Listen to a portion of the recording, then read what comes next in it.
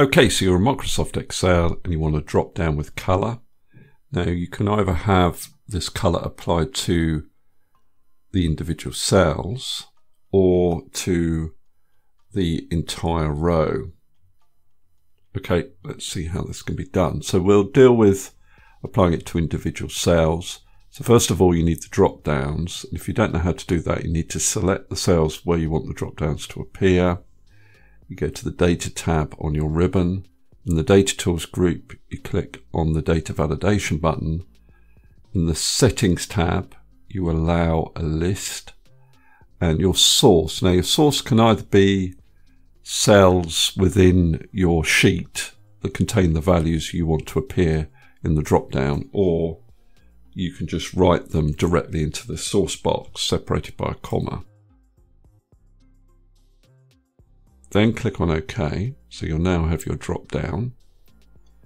Now to apply the color, you're going to use conditional formatting. So you select the cells, Home tab on your ribbon, conditional formatting, highlight cells rules equal to, and if it's yes, I want the cell color to be green. So yes in that part of the dialog box, choose your color combination in that side of the dialog box, click on OK. So now if I choose yes, I get that green background. Then I do the same for overdue, so conditional formatting, highlight cells rules equal to overdue. And I'm going to go with this color, light red fill and dark red text. Okay, so how do you do it for a whole row? Well, I'll just get rid of that conditional formatting. Conditional formatting, clear all from selected cells. Now to get the conditional formatting to be applied to the whole row based on the drop-down list, you need to select all the cells that will potentially need to be formatted. Now when you select multiple cells, although all cells are selected, only one is active, and that's the first cell you've selected. You can see this is the active cell because it doesn't have the grey background.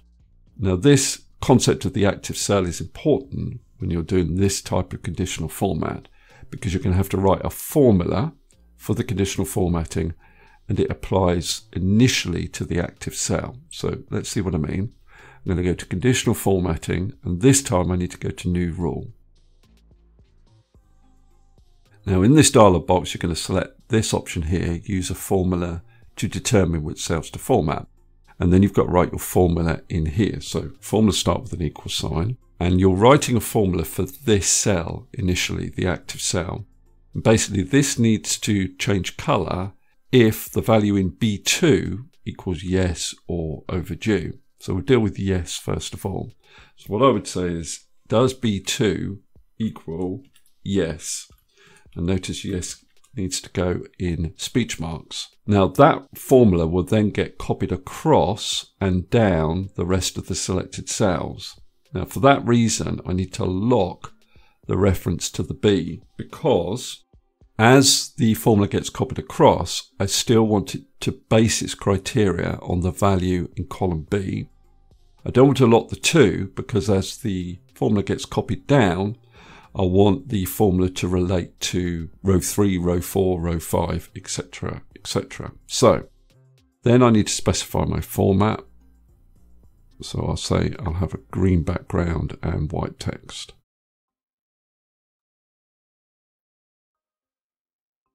So now if I select yes, it formats the whole row. Now to do it for overdue, I need to select those cells again, back to conditional formatting, new rule, use a formula to determine which cells to format. Don't forget you're writing a rule for the active cell, the first cell you've selected, so it would be equals B2 equals overdue. Overdue goes in speech marks and I need to put a dollar in front of the B to lock it. And then I go to format, choose my format. Click on OK, click on OK again. Now if I choose overdue, the whole row gets formatted.